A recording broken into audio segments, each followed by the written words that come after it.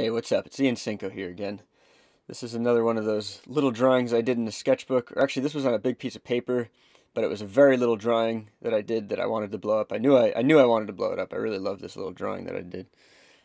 Yesterday was finally the day where I sat down to do it, and I want to do about four of these a month. You know, one a week essentially, where I blow up a little drawing like this. Although this last month I was only able to do two of those, so that might be ambitious.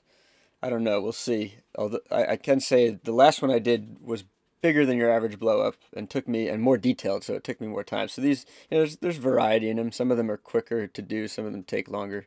We'll see how many I can do next month.